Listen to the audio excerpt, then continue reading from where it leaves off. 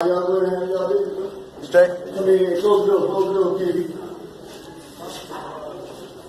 No, at the top, take the book out.